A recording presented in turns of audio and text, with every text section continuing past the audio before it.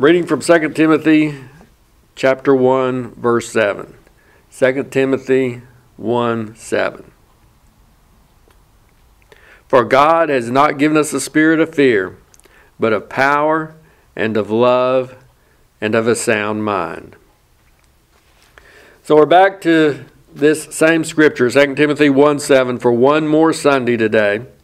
So far as we've been looking at this, we've talked about how God hasn't given us a spirit of fear, or as we've seen that's mainly referring to a spirit of timidity or cowardice.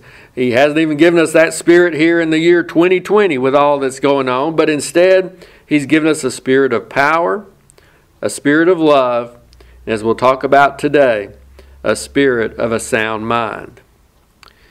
Now we know how a spirit of power is very different from a spirit of fear. And we saw last week how a spirit of love can be the opposite of a spirit of fear and can even overcome such fear.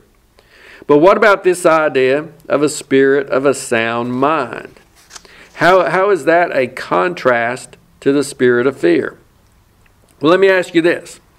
Have you ever experienced some scare and did something in that moment that you knew you shouldn't do, or you just did something irrational, or what we might even term crazy? You just got scared and just reacted to it. And then afterwards, when you look back at it and you thought about what you did, how foolish it was, or somebody asked you about why you acted that way, you said something like, well, I was just so scared, I just wasn't thinking clearly. Ever done that or said that, or maybe heard somebody else confess that? I was afraid, so afraid, I just wasn't thinking clearly. Now, do you see that there is a relationship between fear and a sound mind? How one can be opposed to the other? Fear can sometimes keep us from thinking clearly. Some of us may suggest that we don't need fear as an excuse. Now, we have a hard time thinking clearly anyway, even when we're not scared. But fear can make it worse. A spirit of fear can cause us to think or act in ways not in line with a sound mind. And the idea there in that term translated sound mind is a controlled, disciplined mind. One that isn't thinking irrationally, or letting those thoughts lead to rash, unreasonable, uncontrolled actions. As one Bible scholar notes, it refers to having sound judgment. Sound judgment. God hasn't given us a spirit of fear, but one of sound judgment. And we're going to talk about that some more here in a minute, how we see sound judgment lacking in this fear-filled world we're living in today. But first, let's think, as we've done, about the other parts of this verse here, about the source of this Spirit God's given us. We've connected these other characteristics to the Holy Spirit God has given us. The Holy Spirit, God Himself, the third person of the Trinity who lives within us. He's our source of power, of spiritual power and of holy boldness. We see it in the disciples in the book of Acts, and that same Spirit-filled power is available to us. We've seen how the Holy Spirit is also our source of love. We talked about last week how the Bible says He pours out the love of God in us. And love is the main fruit of the Holy Spirit that springs up in our lives when He's living and working in us. So is there anything in the Bible that connects the Holy Spirit to this idea of our having a spirit of a sound mind? Well, I believe there is. For one thing, the Holy Spirit is referred to as the Spirit of truth. Over in the Gospel of John, chapters 14 through 16, that section where Jesus is talking to His disciples shortly before His crucifixion, and He spends a lot of time talking to them about the coming of the Holy Spirit and emphasizing who the Holy Spirit is and what He was going to do. And at least 3 times in that discourse that I counted, Jesus refers to the Holy Spirit as the Spirit of truth. How are you going to have a sound mind and sound judgment apart from truth? I mean, that's part of the problem with our world today, isn't it? Our society is resisting and rejecting the truth. Therefore, they're not thinking clearly. They're not using sound judgment. Jesus told us that the Holy Spirit would teach us, that He would guide us into all truth and would remind us of what Jesus had said. Over in 1 Corinthians chapter 2, Paul also tells us that the Holy Spirit gives us wisdom. He teaches us about the deep things of God, and He helps us to discern spiritual things, spiritual truths. So yes, the Holy Spirit is the spirit of a sound mind that God's given us. If we don't have Him living in us, and if we aren't letting Him guide us, then we aren't going to think very clearly. We're not going to think wisely, and we're not going to exercise good judgment. We look at a lot of what's going on in our world today. And maybe you say to yourself, as I do at times when you're listening to people on the news or seeing some of the things that they do or as they explain why they're doing what they're doing or why they think the way they think. Maybe you say, as I do sometimes, how can people think that way? How can they be so foolish? How can they possibly think that's right or that it even makes sense? Why can't they see the irrationality and the lack of logic and reason in what they're saying and thinking? What's wrong with these people? There just seems to be a growing lack of common sense and basic right thinking and reasonable judgment in our world today. What's happening? Well, I believe we're seeing played out what the Bible says happens to people when they turn away from God. That turning away doesn't just reflect in people's actions, but it affects their minds and their thinking. Listen to some of what it says over in Romans chapter 1 about those who forsake God and turn away from His truth. It says, they became futile in their thoughts, and their foolish hearts were darkened. Professing to be wise, they became fools. And even as they did not like to retain God in their knowledge, God gave them over to a debased mind to do those things which are not fitting. Futile in their thinking, foolish, even though they think they're wise, but foolish, and given over to a debased mind. If we turn away from God and truth, resist the Holy Spirit of truth, that's where we end up. That's how you end up with a presidential candidate saying that an 8 to 10-year-old should be able to choose his or her gender. That's how you end up with the police being condemned for shooting a man who was coming at them with a knife. That's how you end up with people making saints out of criminals. That's how you end up with people calling that which is good evil and calling what's evil good. That's how Christians come to be viewed as being dangerous.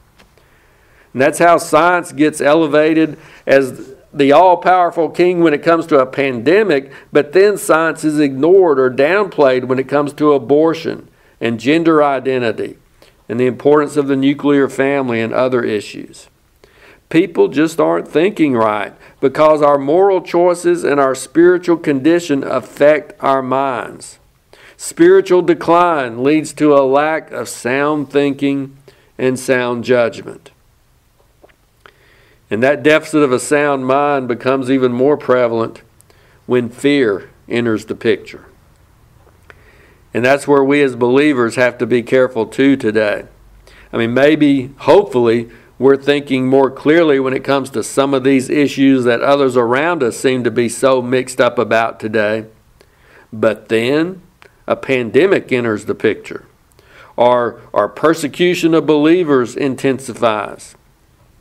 And we can find ourselves struggling to keep a sound mind ourselves. We get scared and we find ourselves being tempted not to think quite so clearly or to have as sound of judgment as we should.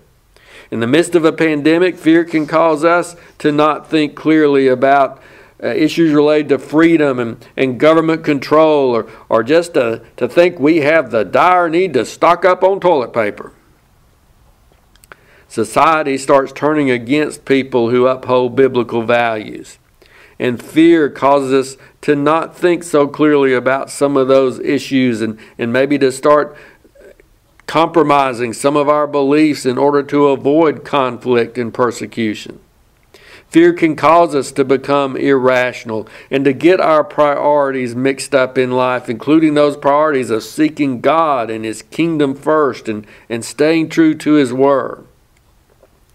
But God has not given us a spirit of fear, but a spirit of a sound mind. I believe He can help us keep our heads, so to speak, when those around us are panicking and losing theirs. Remember that Paul and Timothy were living in a society that was hostile toward Christians. Paul was writing this letter from prison, and he knew that Timothy was likely going to face opposition and persecution. We get the impression from some of the things that Paul writes in these letters that Timothy might have had more of a natural tendency toward being timid. And fear could magnify that tendency and make it even more of a temptation to follow. So that's one of the reasons Paul reminds Timothy that God's given him the Holy Spirit of power, love, and a sound mind. And we don't just live in a similar world today where there are things that could cause us to be timid and fearful. I believe there are people and forces at work trying to stir up fear in our world, trying to make people afraid, and trying to intimidate believers and make us afraid to stand up for truth and to be bold about what we believe and in how we live. I was reading one of those websites that raises and answers Bible questions, and it said about this particular idea we're talking about, it said, fear is one of Satan's favorite devices to confuse our minds, cause irrational thoughts and misunderstandings, and derail us from the will of God. And that's true. The devil wants to scare us so we don't think clearly, so we get confused and we don't exercise the faith and trust in God that we know is reasonable. In light of who God is and what He's done for us, it's reasonable to trust Him, even when there are scary things going on in the world around us. Remember what Paul wrote to the Romans over there in Romans chapter 12, verses 1 and 2. Probably very familiar verses to you. It says, I beseech you therefore, brethren, by the mercies of God, that you present your bodies a living sacrifice, wholly acceptable to God, which is your reasonable service. And do not be conformed to this world, but be transformed by the renewing of your mind, that you may prove what is that good and acceptable and perfect will of God. We're to be transformed by the renewing of our minds. We're not to be like the fear-filled world around us. We're to have a renewed mind, a mind focused on God and His promises, a mind that knows we can trust God no matter what comes our way. I like the way this article on that website went on to describe the sound mind God can give us. It says, a sound mind is not overly concerned with the cares and problems of this life, but is set on God and His kingdom. A sound mind is alert and sober, focused on the eternal hope we have in Christ Jesus. A sound mind recognizes who we are in Christ and does not depend on human wisdom and strength. A sound mind is guarded through prayer and purity. As much as we're concerned about what's going on in our nation and the world around us today, and rightly so, there are spiritual implications in what's taking place. There are spiritual battles being fought. What's going on today is important. But at the same time, we need to remember that we're not primarily citizens of this world, but citizens of the kingdom of God. And we need to keep our eyes on God and what He's doing and on His purposes. We need to keep focused on Jesus and who He is and our relationship with Him and the mission that He's given us to fulfill in this world. We need to stay focused on that no matter who the president is, no matter what happens to America, or whether we find favor with society or are being persecuted by it. We need to keep walking with God and obeying Him and being light and salt in this world, even during pandemics and even, maybe especially, when we're facing a world that considers us the enemy. The world wants us to think in ways that will cause fear to rise up in us. But God calls us to think in ways that lead to faith and purity and peace of mind, so that we can be calm and think clearly and not give in to the irrational thinking that accompanies panic. Remember what it says over in Philippians chapter 4, verses 6 through 8. Let me read that.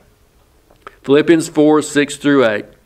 Be anxious for nothing, but in everything by prayer and supplication with thanksgiving let your requests be made known to God. And the peace of God, which surpasses all understanding, will guard your hearts and minds through Christ Jesus. Finally, brethren, whatever things are true, whatever things are noble, whatever things are just, whatever things are pure, whatever things are lovely, whatever things are of good report, if there is any virtue and if there is anything praiseworthy, meditate on these things. Meditate on good things, things that are true and good and pure. And the peace of God will guard our hearts and minds. We can experience peace of mind even in troubling times. I like one other person's comment I read on this part of this verse from 2 Timothy. He said, if your mind is tempted to succumb to fear, you can allow God's Word and the Holy Spirit to work in you to deliver, rescue, revive, and salvage your mind. This means your rationale, logic, and emotions can be shielded from the illogical, absurd, ridiculous, unfounded, and crazy. And when your mind is guarded by the Word of God, you think differently. When the Word of God is allowed to work in your mind, it safeguards your emotions. It defends your mind from demonic assault, and it shields you from arrows the enemy may try to shoot in your direction in order to arouse a spirit of fear inside you. Let's guard our minds with the Word of God. In these fearful times, we ought to be spending more time in God's Word. We ought to be reminding ourselves of the truth in order to guard against all the lies and the half-truths and the confusing deceptions that are all around us. People, they don't know what to believe or what not to believe. They don't know who's telling the truth and who isn't about so much of what's going on in our world today. And we may have a hard time discerning that at times too. But we know God is telling us the truth. We know His Word is true. We know we can count on God's faithfulness and we can depend on Him to do as He says. So let's immerse ourselves in the truths of the Bible. Let's allow its words and its truths to instill clarity and faith and peace in us rather than confusion and fear. Spend time in the Word. Study it. Meditate on it. Let it get in your heart and change your attitude and actions. Let it cause you to think differently and more reasonably and clearly about what's going on around us, as well as about those personal challenges and problems that you may be facing in your life today. Guard your mind with God's Word. If you're mainly taking into your heart and mind what the news media is saying, what the politicians are saying, what the TV personalities or radio personalities are saying, you're going to be fearful and confused and not thinking clearly. But if you focus primarily on what God says and what His Word records that God has done throughout history and all the truths about who He is and what He can do and what He's going to do, then you can experience the blessing of a sound mind and sound judgment. Some of us may need to turn off our TVs or our radios or get off those internet sites and open up our Bibles. God hasn't given us a spirit of fear, but a spirit of a sound mind. So when fearful situations pop up and you're tempted to not think clearly, try to stop and focus on God. Focus on truth. Focus on His Word. And remember the Spirit God's given you, that the Holy Spirit who lives in you is the Spirit of truth, who can renew your mind and give you peace of mind.